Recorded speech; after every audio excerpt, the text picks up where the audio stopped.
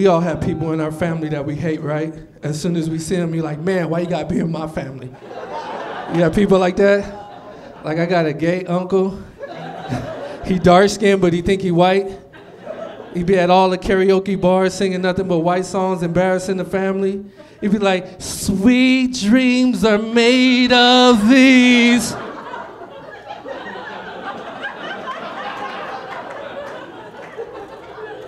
You're gonna just embarrass the family like that. Is that what it is? I don't mind if you're gay. If you're gay, do your thing. If you're gay, whatever. That's more women for me. You want to get married, dude? I don't care. Do whatever. I just don't want you to trick me. That's all I'm saying. Don't trick me. Like the other day, I went on the internet. I wanted to find a new R&B song, so I went in there and punched in Pretty Ricky. Now here's the thing.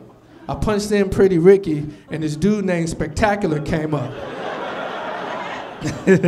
Now, if you haven't seen this video, it's this guy, he's real close to the camera, and he's like, yeah, I want to challenge all the R&B groups to a dance-off.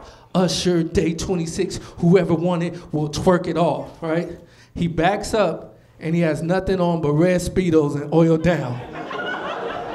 Now, I don't know what was gayer, him doing the video or me watching the whole 5 minutes. All I'm saying is don't trick me. Is all I'm saying. I don't know. I don't know, man. I'm telling you, I got the weirdest family ever. Man, I promise my family is so weird. Like, I don't know. It's just my family is just so crazy and weird. Like my mom, she only really liked white guys, and that's funny to me because we all grew up in the hood. And so it's really hard to get a white guy to come to see somebody in the projects. But my mom tried to get it to do it. I don't know.